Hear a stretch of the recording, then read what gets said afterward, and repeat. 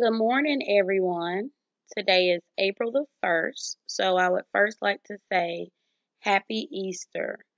I know it has been a very long time since I actually uploaded a video, and I would like to apologize. Um, but since it's the first of the month, I figured I would drop a video today. So, in today's lesson, we're going to talk about what is required to start your own trucking company. And do I need a CDL? We get a lot of questions where people may contact us and they actually think, hey, I need a CDL to even start a trucking company. So we are going to answer that question for you later on in this video, if you need a CDL or if not. But first, we want to talk about what is actually required to go ahead and get going in trucking. If you're interested in the trucking industry and you want to, maybe own your own fleet or become an owner operator. So, the first thing you need to do is establish a business. You do this by formatting an INC or LLC. Either or is fine. Um, Once you have done that, you need to get an EIN number that is attached to that business. We also get a lot of clients and they say, hey, I have an EIN number. Well, if it's not attached to your business name, you're going to need to get a brand new EIN number because what is the EIN number that you have now? What is it attached to? If it's not attached to a business name that you want to use, or if you come up with a new business name, then you have to do a new EIN number. Think about an EIN number like a social security number. So each individual has their own social security number. So each business or business entity that you have should have its own separate EIN number. The next thing you need to do, you need to get your MC and DOT number. Now, your MC and DOT number is something you're going to get through the FMCSA.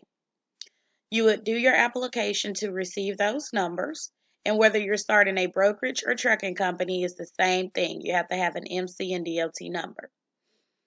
And when you apply for an authority as a trucking company, there are three components that's going to make that authority application active. So from the time that you apply for your authority, the FMCSA will make your authority active within 21 to 30 days from the date of your application. Now, that is going to be contingent that you have the following components, which is your MC and DOT number, which once you do your application, you will receive that, your BOC3, which is a blanket of coverage, and your insurance, okay? Now, you don't already need to have a tractor to go ahead and apply. What we advise a lot of our clients to do is let's get your application in. That way, within 30 days, we need to work to make sure you have everything. So in that 30-day time period, you'll be ready to get rolling. And within the 30 days, you can go ahead and find a tractor. You want to make sure you have the funds and everything prior to applying because you will need a down payment when you get a tractor. And once you obtain that tractor, then you have to get insurance. Now, in trucking, your insurance actually activates your authority, so that makes it active. In brokering, the surety bond actually activates your authority.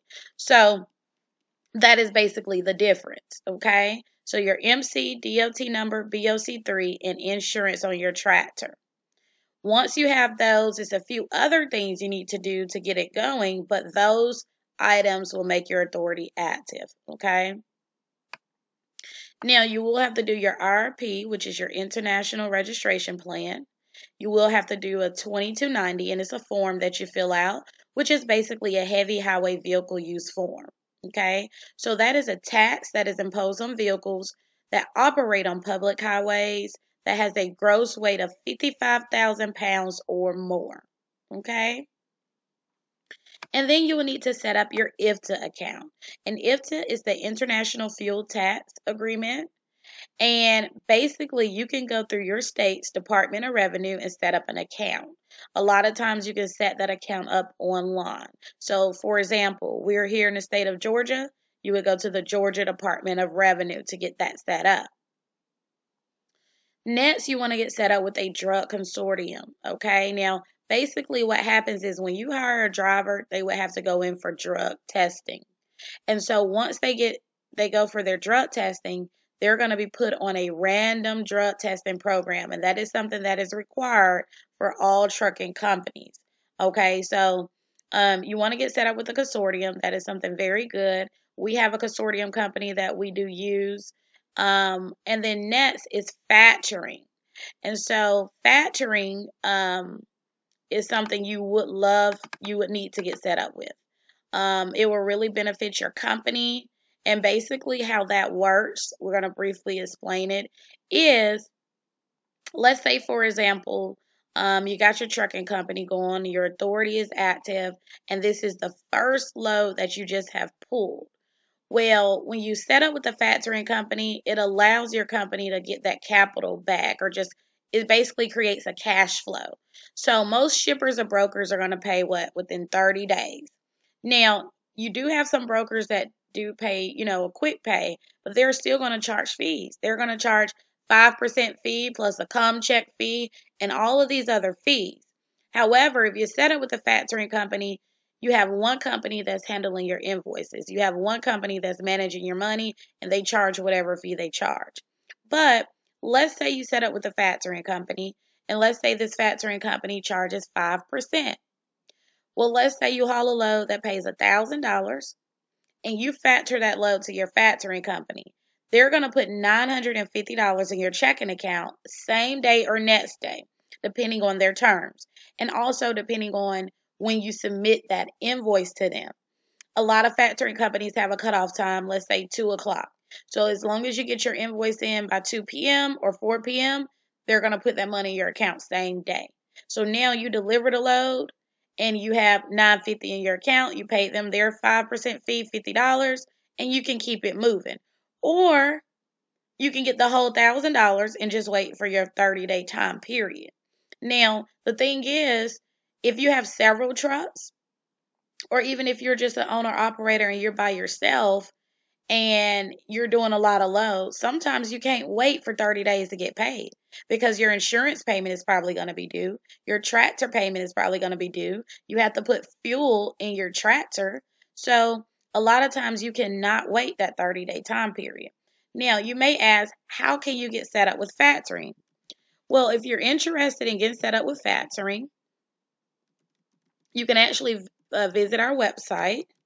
And I know most of you have already visited our website, which is bumblebeedispatch.com. However, if you would like factoring information, you're going to go to bumblebeedispatch.com/factoring. Once you go there, there are 2 forms. We have 2 companies that we're partnering with right now, and you can actually fill out the form, and someone will give you a call back and explain the program and the benefits. We have one company that we partner with, and they're open 365 days a year, 7 days a week. They're never closed. They're also open on Christmas. I will say, when you partner with the companies or when you sign up with one of the companies that we partner with, you're actually going to receive a discount. Just by knowing Bumblebee, if you call into them, let them know, hey, I watched a Bumblebee video and, they got me going, they will give you a discount. But the best way to do it is just go to our website, bumblebeedispatch.com/factoring. Fill out your information. And basically, it's just a phone call. So somebody will give you a call back and they will, answer any questions that you may have. Now, this could be for brokering or a trucking company. So this is not just for trucking. Okay. Now, another good factor is everything that we talked about above, guys, we do all of this. So if you're looking to get into trucking and you're like, I don't know what to do, I don't know how to, get started. Courtney is telling me all of this information, but I just don't know what to do. All you have to do is basically give us a call, send us an email. I know sometimes when you guys call, we may not be available at the moment because we get so many phone calls. However, email is the fastest way, okay? So our email is info@bumblebeedispatch.com, okay? So info at Bumblebee Dispatch, send us an email and we will try to respond as soon as possible. If you're looking to get your authority to get in trucking and brokering. So if you're like, hey, I want to get my brokerage started, you may have experience. You may not need to take our training. That is absolutely fine. Okay. And then, do I need a CDL to start a trucking company? So I'm going to take a moment here and pause and let you guys ponder if you need a CDL or not, because we're going to display the answer in a moment. This is a question that a lot of people ask. A lot of people actually don't even get into trucking because they have no idea or no clue. So, do you need a CDL to get in trucking? And the answer is no. Anyone can start a trucking company. Okay, you don't have to have a CDL. You do need a driver with a CDL to drive that truck and operate that truck. But to start a company, no. You may need to know what you're doing. You may need some training, and that's what we're here for. Um, Basically, you need everything above, and you will need a driver that has a CDL. Now, I will tell you, when you get the insurance, and I actually forgot to put the insurance on here, so please forgive me. You need all of these, and then you also need, and that should have been the main one, but you also need insurance, guys. And remember, insurance on tractor, it activates the authority. So also, let's just say you get your authority and you forget to pay your insurance. Well, if you forget to pay your insurance, then your authority is going to be canceled, okay? And you will have to reactivate it. So those insurance payments are very, very important. Alrighty. So the answer that you guys have been waiting for, no, you do not need a CDL to get started in trucking. However, you need Bumblebee. You do need us. So to get started, guys, visit our website, bumblebeedispatch.com. If you already have a trucking company, if you already have a freight brokerage and you need factoring, go to our website /factoring. We'll get you started. Now, if you're watching this video and you want to get started in transportation, you just don't know which route you want to go. You're not sure if you should go brokering or dispatch or starting a trucking company. Guys, we do offer consultations, okay?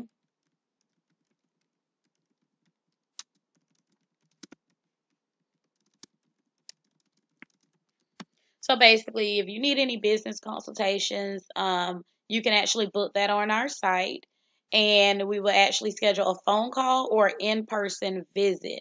So the in-person visit, you'll come to our location. Our address is 37 Pine Grove Road. Okay, that is the address to visit us. Alrighty, now if you're thinking about coming in to visit, you still will need to book your consultation on our site, and then we could go from there, okay? If you have any questions, guys, please leave a comment below. Please like the video and share it with the community. We try to help others in the communities. If you could share this on Facebook,